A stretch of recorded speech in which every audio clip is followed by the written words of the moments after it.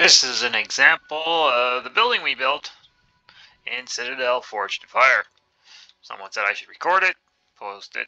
So this is what we built. Took a lot of time farming everything. We used circles upon circles to do it, a lot of it. We learned that if you put a circle on top of a circle, it'll support the other circle. This is the top floor, where we kind of do most of our stuff. Our mini garden, construction benches, marble farm, our storage, mystical conjurers. This is our main landing pad where you first come in, so that you can just land, drop off your stuff. This is the west side of the building. We'll go to the other side, give you kind of an outside tour.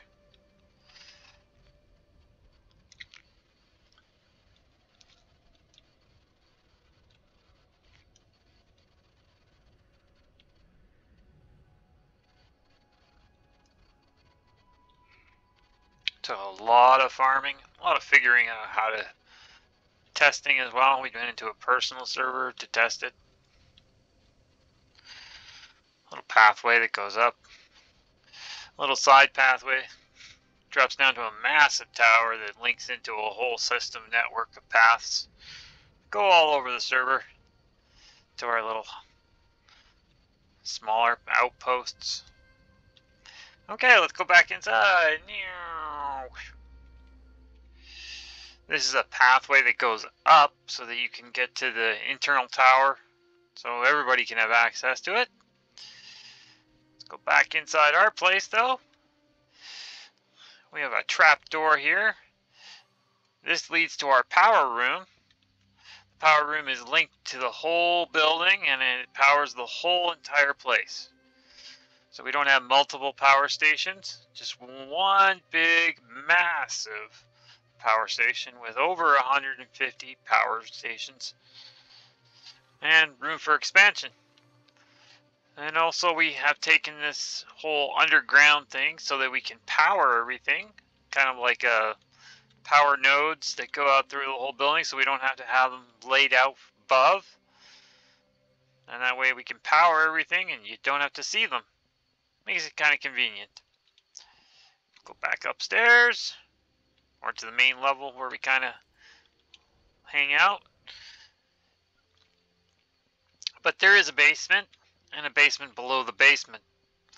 So we drop down here. This is where we're going to put some future conjurers, and you can even have more conjurers and below the conjurers once we get the time and energy and resources to do so. But this wraps around the whole base underground with pathways. And that goes back into the power room. And then we can go back upstairs through a tiny little passage. Our res station repair area. Crafting stations. Now we're going to go to the bottom. And we can just go straight down this. One of our favorite tunnels that go down, or pathways, or steps. Looks very cool as you go down. This takes us to our main garden. And it's not small by any chance. And it's a double layer thickness. We're going to make it 2 and then have double layer sprinklers. Doing both. So that's the garden. Below the garden,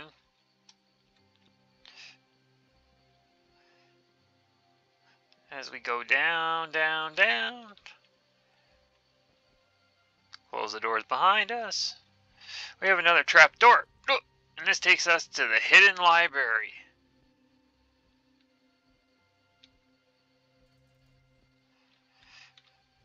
And in the hidden library, there's hidden doors with secret cabinets So if someone actually does come in here for some reason, is able to get in here, they're not going to find everything. Unless they're really, really diligent. Which they might be. Okay, back out of the hidden library.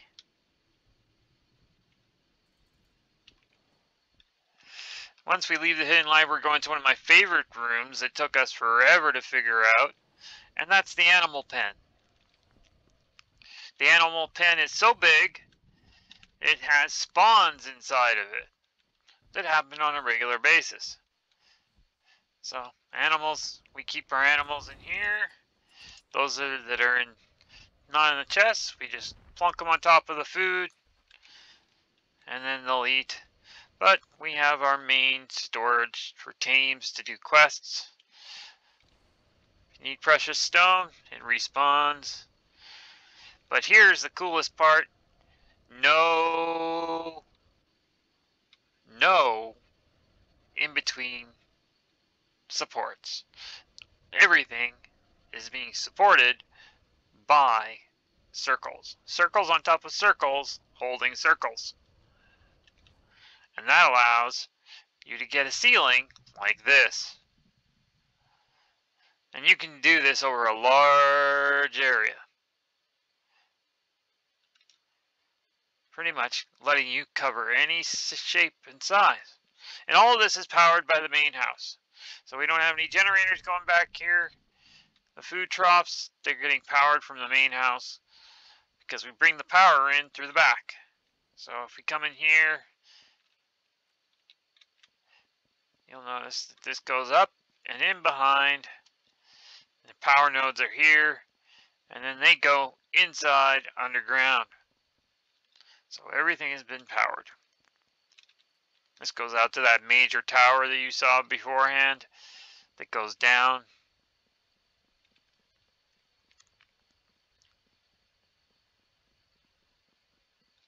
Now this is one of my funnest things to do in this game. We go to this tower to do this one little thing. Here we go, boys and girls. How far can he go without dying? Woo! Ah! Ooh! And I lived. Woo! Yay! And this comes out here. And this leads to a whole network of paths that we have across the server to connect our hubs. Because we've learned that if we didn't have them all connected by one house, when someone leaves the guild or they stop playing the game, that we're trapped and we only cannot do all the outposts, locations, and things that we need with just maybe one or two of us.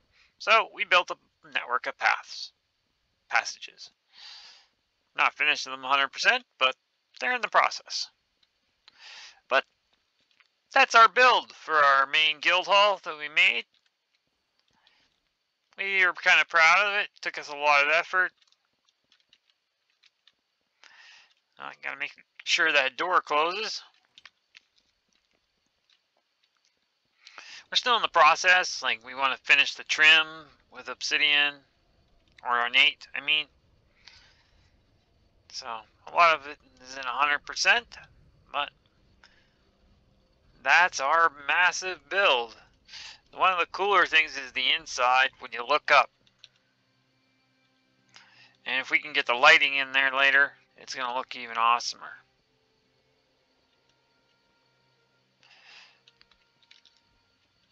But that's Citadel Forged in Fire. Fun game. Could use some tweaks and some changes to make it a little bit better, but definitely a fun game to play. Hope you had fun. I'm Easy Knight. This is our build.